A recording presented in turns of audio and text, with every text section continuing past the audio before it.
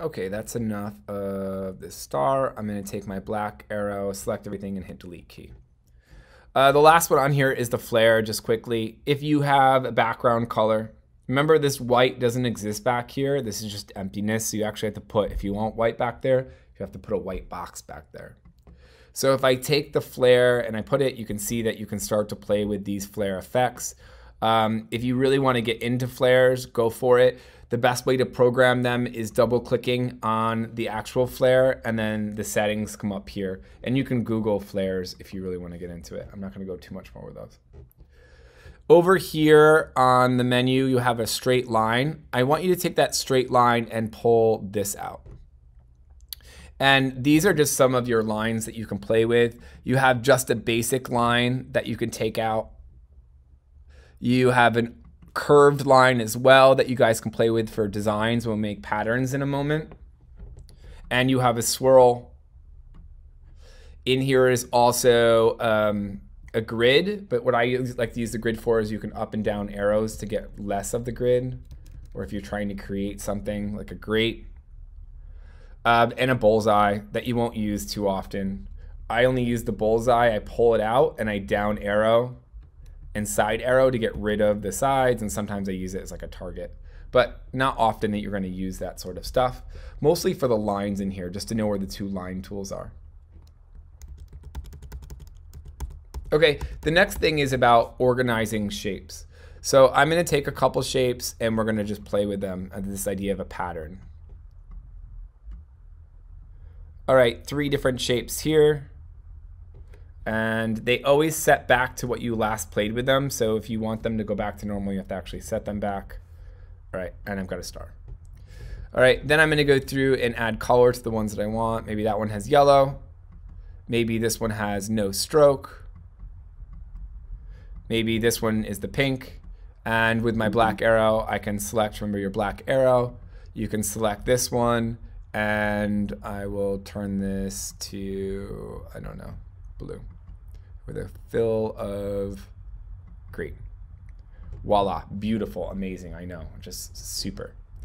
So the next thing is the idea of ordering stuff in Illustrator. So Illustrator has layers just like Photoshop does. So it's gonna tell me what is above what here on this path here. So it says the star is on top, the green, and so forth. Because these can be ordered any way you want. If you want to send something back like this star, you can right click on it or control click on it. And there's this thing called arrange. So control click, and down here you have arrange. And you can send things forward, back. You can send it all the way to the back, and now that shape is behind this shape. So if I want that to come forward, I can control click or right click, arrange, send to front or back. The same thing can just be done over here on your layers though. So on your layers here, you would just go ahead and you could rearrange these. So you can pull that one on top of that one on top of that one. Okay, there are layer groups and you can have more and add new layers here at any time you want. With the new layer button, it's the plus, the same thing in Photoshop. Let me just zoom in on that. Once again, that's the new layer button there. You could keep your backgrounds separate from your figures, that sort of thing in layers. Okay, the next topic is the idea of combining shapes to make one big shape, or making holes in shapes and cutting them out. So what we need for this is called the Path Finder. What I want you to do is go up to your window, and it is called Path Finder. You gotta find it under there, Path Finder. And the spelling on that is right here, Pathfinder. And what this does is the first one allows you to unite all your shapes. This one subtracts your shapes. And these ones will do things where they intersect. So to see that, I'm gonna take this shape over top of the square. So I got a triangle and a square. I'm gonna drag through the black arrow to select both. And then on the first button I hit unite. Now notice there's no more stroke there because I just made one arrow shape. And that arrow shape now can have one major fill. It can have one pattern, one sort of neat thing, green, blue. Okay, one shape. That's the idea. Let's add another shape to that. So maybe I'm going to add a flare over here sort of thing. And I can drag through these two shapes and I can unite them into one. Now it is one logo shape. There you go. A logo for house building. Give me $1 million. Thanks. Now the next one is going to be the idea of subtracting. All right, so maybe we have this idea of a house with some windows that we're going to cut out. So I'm going to take another square in the inside. Now to duplicate a shape in Illustrator, all you do is hold down. You use your black arrow to move it. Before you move it, hold down Option Alt and you can duplicate it. And if you hold down things like Shift, it will put it in the same exact spot. So once again, what I did was I held down Option and Shift, and then I moved a shape. Oop, I didn't grab it at that time. So Shift, Alt, make sure it's selected, Option, move, and then hit Shift at the same time, and it will keep it in the same line. So Alt first, then Shift, don't let go. Then, if you use this thing called Command D, as in dumb, Command D, it will duplicate the last state that it did. So you could do something like add your windows. Let me grab these all over so I can grab in here. I can take my black arrow and shift click through this stuff. So shift click, shift click, shift click, keep one, move over, and then I got it in my center. Now to duplicate all these windows again, I would hold down Option, pick up this whole row, but notice I picked up the square instead. So I've got to make sure I'm right on it. I'm going to click it first. I'm going to shift click through these again, shift click, hold down Option before you move, and then bring this whole row down, hold down Shift, and my whole next row is there. Now if I hit Command D again, it duplicates the last state. So this is the sort of repetition that makes Illustrator fun. Now, if I were to grab all of these shapes and go instead minus front from back, I now have a shape that's cut out. So anything behind this you would still see. So let me put a yellow star back there. And then I'm going to send the star back. So that would be Control click or right click on it. On a mouse, arrange, send to back. So now I have the star behind the star cut out of my building. Okay, so that's minusing front from back. Let's do it again. Let's minus from this star. So maybe I want to take out this circle right here, right? So I can grab these two, drag through, minus front from back. And now I have a hole in that shape. To duplicate things, you can hold down Alt or Option before you move them with a black arrow, and it duplicates them. If you want to use Command D, it duplicates the last step over and over again that you did. So when you're creating pattern work, it's really fun. Command Z to go back.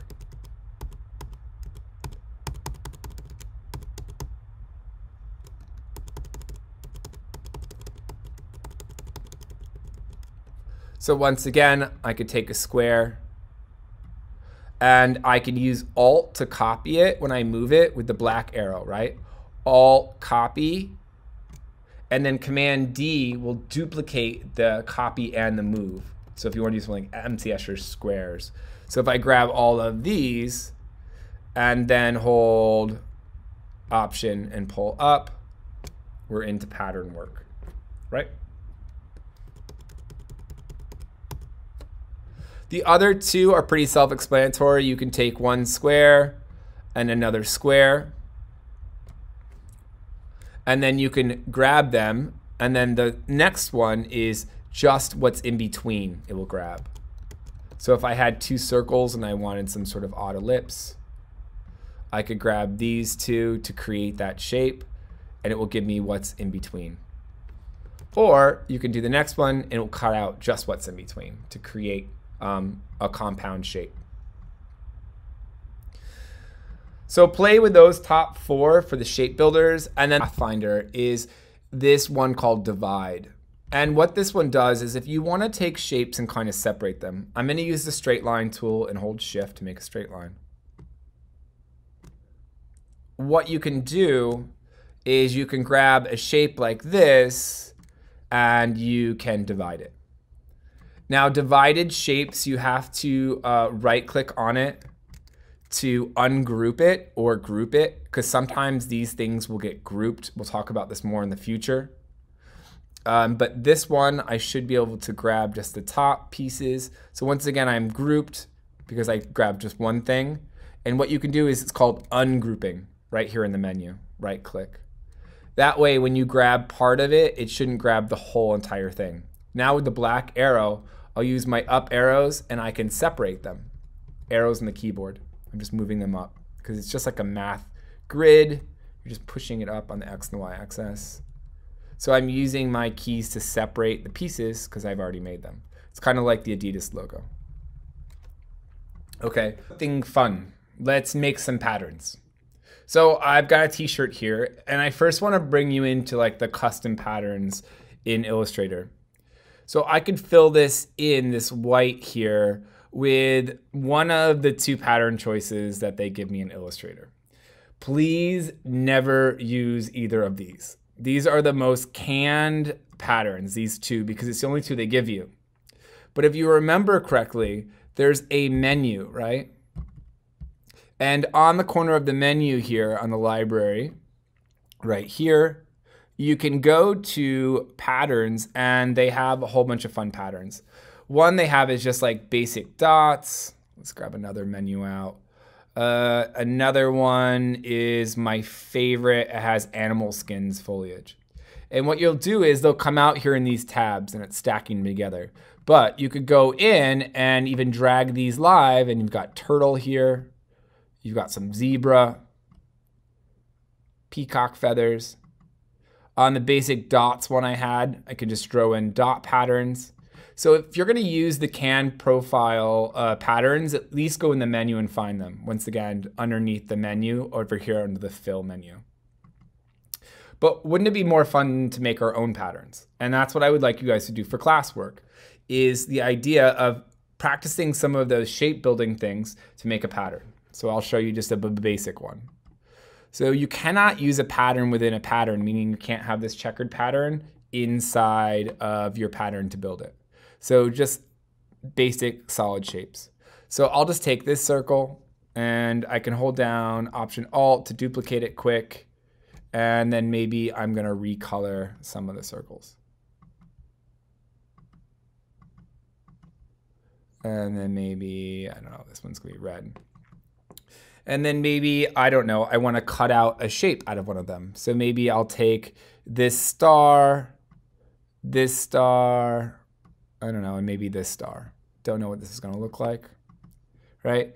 And maybe just one of them I'm gonna cut out though. So I would do shift click through this, shift click to grab both of them, and then divide one from back. So the idea of the Pathfinder. Let me change the color of this so you can see what I just did.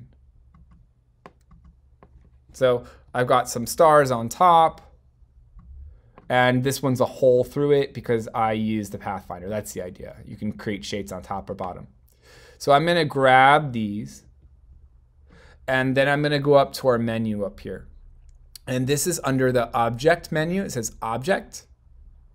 And you're gonna go down to Pattern and Make. So Object, Pattern, Make. Object, Pattern, Make. Didn't click it. Object, Pattern, Make. Okay, it's gonna switch you into a new window, that's okay. And now you are in the idea of, ooh, my thing froze. The idea of a pattern maker. In the pattern maker, you can move things around with a black arrow and it updates them live. You can drag over them and change all the distance around them. And you can even remake new live things. So if you want new shapes, you can use Alt to duplicate shapes that are already in there, and it will update live. Your pattern over here, you can choose what kind of pattern it is, whether it's a brick pattern, columns, hexagon pattern. Okay. And you can do this thing called size to the artwork, which puts a space around it or not. But you can also change the size of the box at any time to do it. So once again, let me bring you back into that. You drag through, go to Object, Pattern, Make, enter into this new mode. You can then move things around by dragging them, moving them, change the size with the black arrow. You can change how the patterns work next to each other.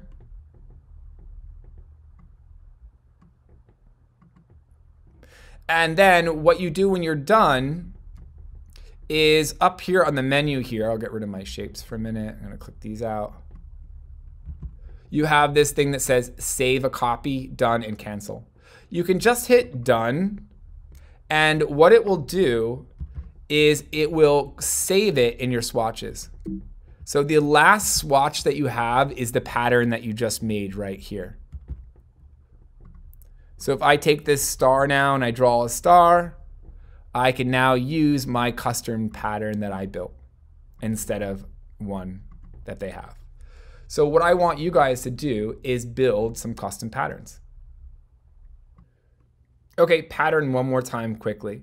So the idea that you guys can create any sort of shapes you want. Just remember, a pattern can't be within a pattern. It's grabbing my last pattern. So I'm just gonna force this into a color over here. Okay, and then maybe I have a circle shape in my design, and I'm gonna make my circle a different color.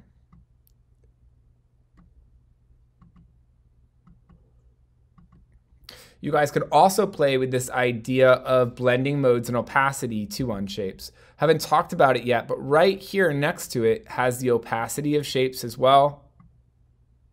And when you double click on opacity, it also has the blending modes that Photoshop has. So you can see what kind of crazy stuff it might do with different set of blending modes.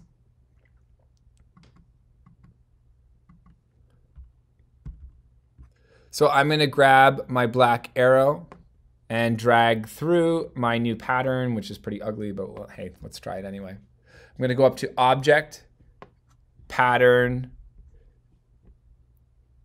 Make,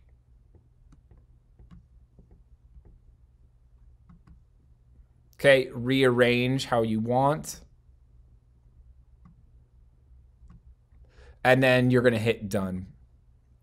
Then let's go over to my shirt and try it out. So I have this pattern on it now. Now I'm gonna try the pattern that I made, and voila, I have my own shirt pattern. Here's my old shirt pattern. Ooh, I'm gonna be famous. You wanna wear that? I like it. Okay, so I want you guys to make 2 patterns for me and upload them. How are you gonna upload them? Well, you can just make the patterns however you want. You can just do a big square, which would probably be easiest, or a circle or something with your pattern in it. And then you are gonna save it and put these 2 patterns that you make on Flickr. And I want you to use all the sort of pathfinders, the different colors, patterns, sort of things to work. Remember, a pattern can't be within a pattern though, for the pattern maker. And to save this, what you would do is you're gonna do the same thing we did before. So File, Export, and then we're gonna do Save for Web Legacy like we've been doing in Photoshop. You have to give it pixels this time. So it needs to have 2,500 pixels for the largest, just like we always did. So the bigger one is gonna be 2,500, okay? And then that way we know it's gonna be big enough for Flickr. Now notice that there's no background. This is preserving transparency. Oh yeah, and we don't want GIF, we want PNGs now mostly. JPEGs are better with pixels. PNG 24s are full color and they keep vector shapes better. So graphics are usually saved in PNG, right? Then I would go ahead and hit save. If you want a background to these, you actually have to put a white background, meaning I'd have to put a white square behind this in order for it to read white behind. So if I grab this square and I make sure that it's white, okay, it's in front, so I need to send it back. So I need to right click or control click for the trackpad, arrange, send to back. Now it's behind.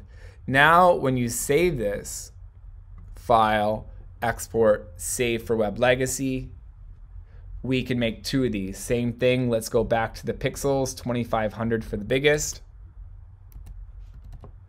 And let's save this as PNG 24. Okay, then I can go ahead and hit save. Choose where you want it, desktop, and then you can save your 2 patterns to your desktop and upload to Flickr like you have before. All right, that's the first half of this morning's lesson. Second half is a little bit easier, a little bit more fun, a little bit more creative.